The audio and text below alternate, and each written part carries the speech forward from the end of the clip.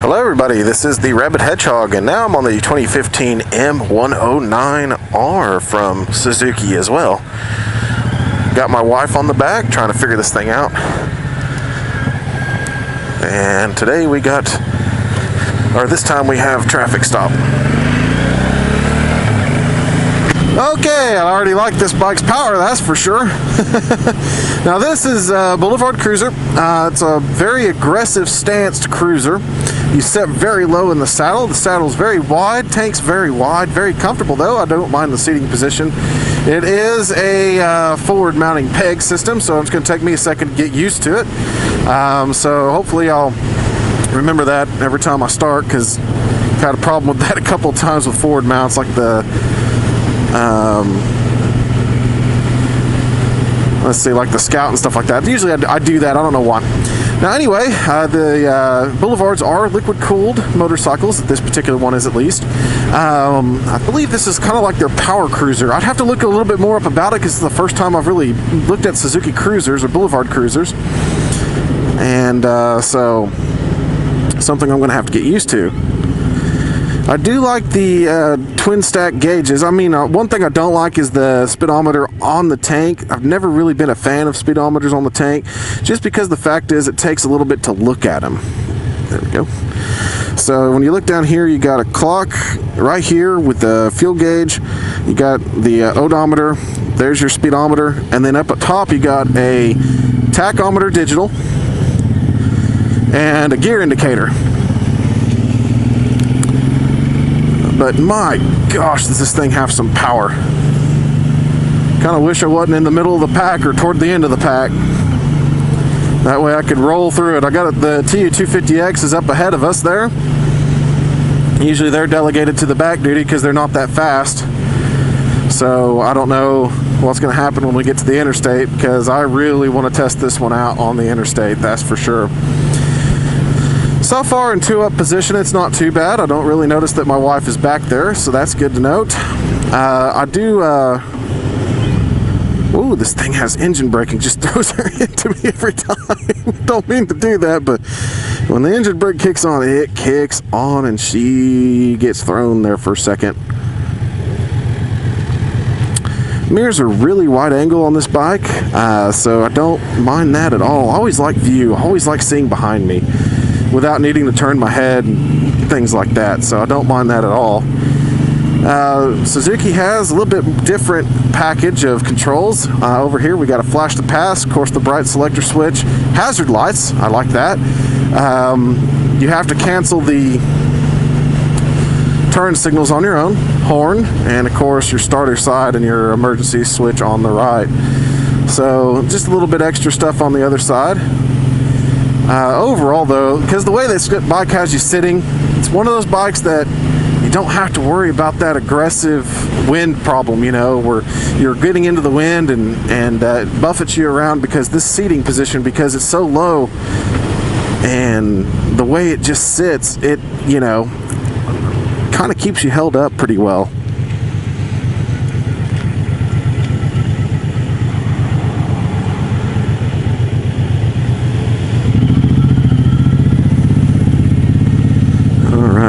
Take a look at this. I mean, it's fat and lazy, that's for sure.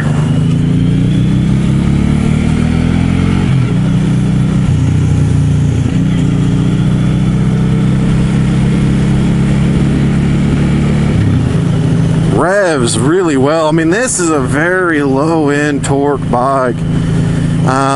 You know, versus, let's see, versus the Triumph, this bike definitely has quite a bit more pull on it. Bigger engine, of course, and V-twin usually helps out versus parallel twin. Parallels usually don't have that much in the torque department on the low end. They usually are very good linear power bike, and that's what the Triumph is. Very linear, very smooth in on that. This bike though is just low in power. Right now I'm cruising at 50 and I'm in 4th gear, and I'm only pulling a little less than 3,000 RPM, so this bike isn't even working for it. I mean, that's for sure. I haven't even got to the top gear yet, or even attempted to, because I don't need to. I've got just all the pull I want because it's in the low end, and that's why I want to keep it there. Just kind of keep it from that low end gear. All right. Very good brakes, I might add. Very, very good brakes. Let's see, I'm gonna look at the front end here. It's got brake on that side, brake on that side. So it's got twin front disc brakes on it. Rear disc, very good stopping power for such a big cruiser. Very simple. Sorry about the engine braking there. I've done it twice. I'm like, good gracious, it just stops. So you keep. Thanks for not hitting my head though. That helps.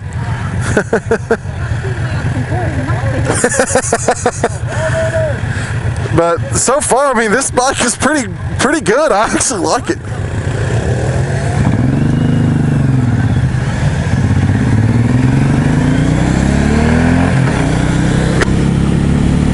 Now that I'm able to get on a little bit, that does accelerate really good. I hate to be out accelerating a Gixxer though. That's why he's probably looking at me like, what? Out accelerating a Gixxer. But no, this bike is just fantastic and wonderful in all due respect.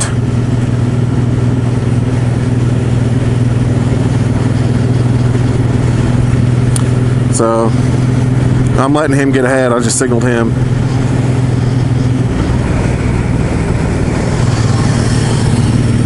I know where we're going, so I remember this time. So I'm gonna let him take ahead there. He's a pretty cool guy. I need to get his name. Like I said, I'm thankful for the highway patrolman coming out and doing this for us, and that way we have really good riding guys. I mean, these guys are legit to come out and play with us, that's for sure. Anyway, back to the bike here. I mean, this thing is fat and lazy in the turns, for no doubt about that. That's for sure. And as soon as you rip it into the turn, you just kind of have to remember it's a big burly thing. I mean, it's got the forward mount, so you get a little bit better lean angle than you would a traditional Harley Davidson.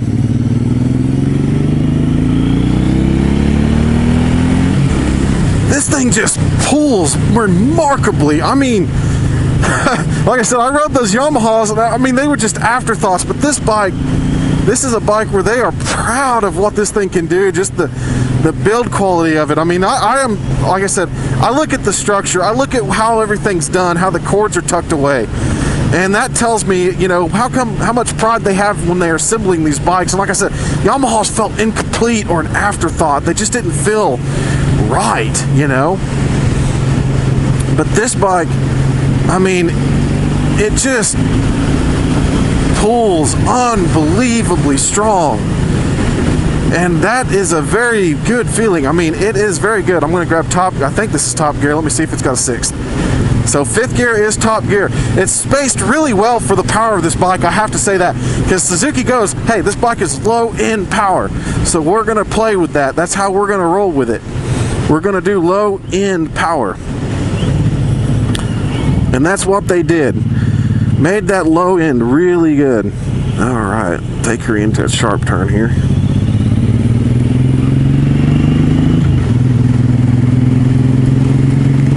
Getting some rain again. Ooh, ow, ow, ow, ow, ow, that's hail. Ow. It was solid. Maybe it was rock, I don't know, but that kind of hurt.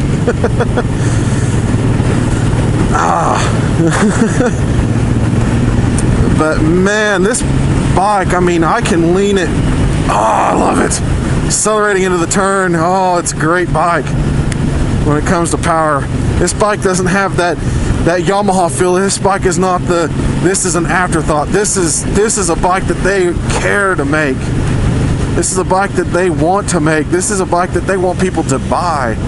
So I'm going to give this one the Rabid Hedgehog seal of approval already, because this is fun. Like I said, when it comes down to like the GSX S 750, wonderful bike as well, that gets the seal of approval. 250, as long as you're not planning on major interstate speeds or anything like that, or big riding or anything anywhere like that nature, then I do recommend the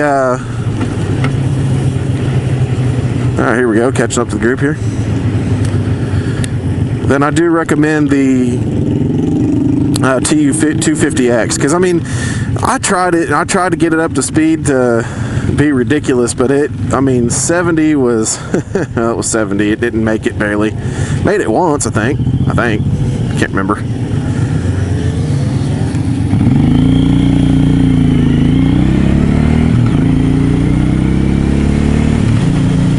Good night. I like this bike. I've been talking about power cruisers as the next bike, like the Diavel or the Rocket 3. Hopefully I get to ride a Rocket 3 here pretty soon. I've always wanted to get a leg over something, you know, and then play with it. The Diavel was good. I mean, this bike, I mean, it doesn't have the power that the Diavel had, but it has guts. I mean, it doesn't scream that I can go 1,000,000 miles an hour like the Diavel did, but it's quick. I mean, it is fast. And that's pretty cool. I mean, this bike is stable at the speeds I've been going so far. I mean, I don't mind its lazy turns. That's, you know, kind of indicative of cruisers anyway. And I'm more of a lazy rider. I don't particularly like sport bikes or anything like that. I like my standards or old style sports bikes like that 250X up there. I love that bike. I'm sorry. I see that person on that little bike. Oh, don't fall on me.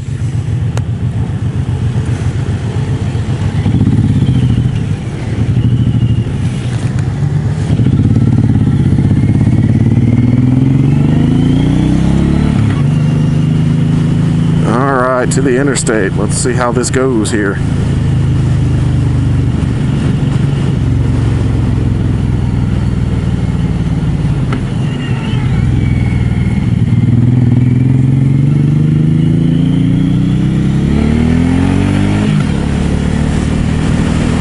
This thing is just magnificent. It is a magnificent machine. I cannot stress that enough. When I giggle like this and I smile, I love it. That's just it. I love this bike.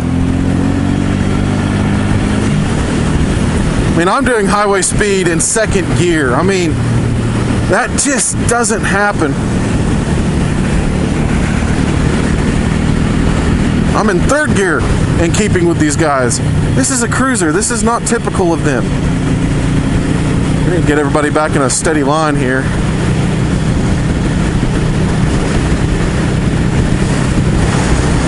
But yeah, I mean, like I said, this is pretty wonderful. Pretty wonderful. That's all I gotta say. So once again, this is the Rabid Hedgehog. This is a 2015 Suzuki Boulevard 105R. Anyway, once again, like I said, Hedgehog approved.